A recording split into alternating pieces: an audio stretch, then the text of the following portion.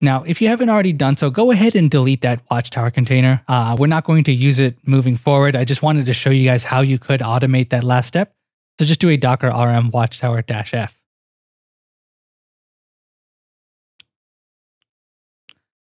Now, one of the things I want to talk to you guys about is our current workflow. And that is, whether you're using Watchtower to do the pulling of the image and restarting of the container, or if you're manually doing it yourself by doing a Docker Compose pull and then an up, at the end of the day, we have to recreate the container. So we have to tear down our current container. We have to build a brand new container with a brand new image and then start that container.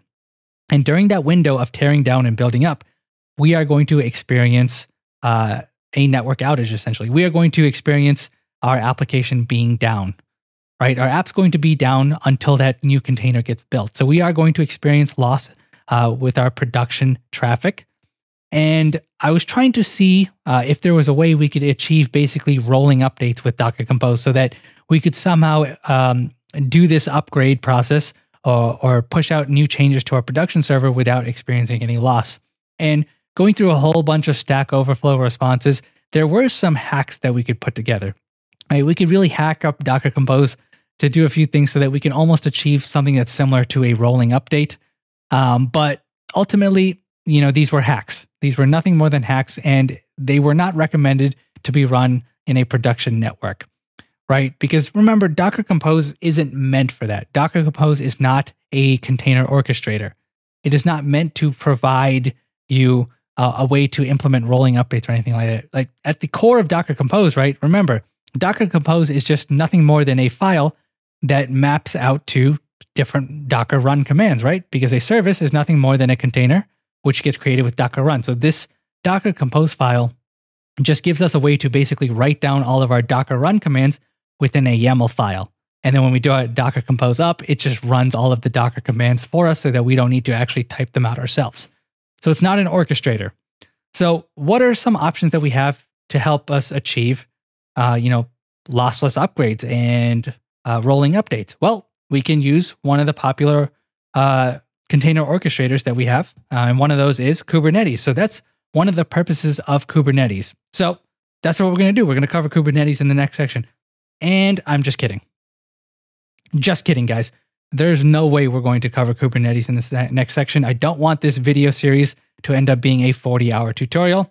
So instead, what we're going to do is we're going to use a built-in container orchestrator that comes with Docker, and that is Docker Swarm. And I know some of you guys are disappointed because I know you guys want to learn Kubernetes, and Kubernetes is the new kid on the block. But the reason why I wanted to show you guys how to do this with Docker Swarm is because, first of all, we already have it at our disposal. It's very easy. We don't really need to spend too much time going over the theory. And the main idea behind why I'm even showing you guys how to do this with Docker Swarm is to just show you guys what is the purpose of a container orchestrator, right? Because the idea behind this whole video tutorial series is not to show you how all of these tools work and all the ins and outs and all the flags. It's to show you how you put all of these pieces together, why we need a container orchestrator, and what it ultimately helps us achieve. Right, so that's why I kind of walked you guys through all of these steps instead of just starting out with Docker Swarm, because I wanted to show you why we need a container orchestrator. So in the next section, we're going to get started with Docker Swarm.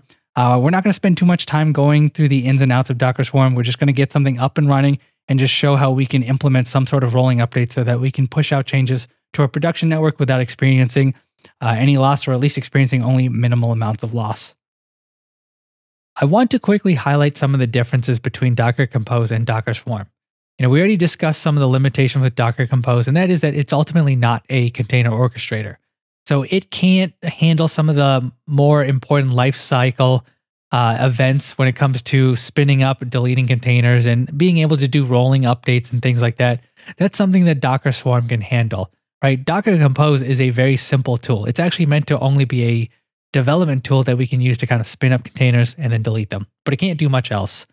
And it certainly can't do things like rolling updates. And another important thing about Docker Compose is we can only use it to deploy containers onto one server. So if I wanted to be able to distribute my Express containers, maybe 5 or 6 of them, across multiple servers so that if one goes down, we'll have some redundancy with the other servers being able to pick up the slack, I can't do that with Docker Compose. That's where Docker Swarm comes in.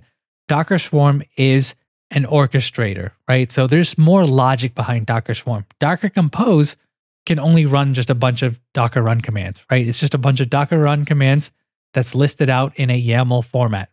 Docker Swarm has logic, has brains.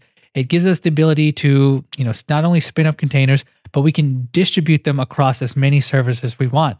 So if we've got 5, 10 production servers, we can spread them out across all of our servers. We can handle the update process. So if we need to push a new image to our production server, Docker Swarm can then basically spin up new containers, update those containers, and then only once we verify those containers are up and running, we can then delete the old containers. So it gives us a little bit more flexibility when it comes to our production environment and giving us some more tools that Docker Compose doesn't provide us.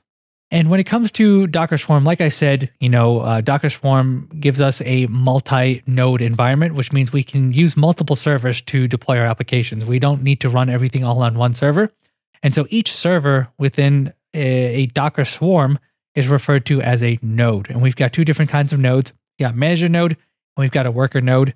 I'm not going to go too much into the details of it, but just, I think just based off of those names, you have an idea as to what each one does. But a manager node handles all the brains behind everything, right?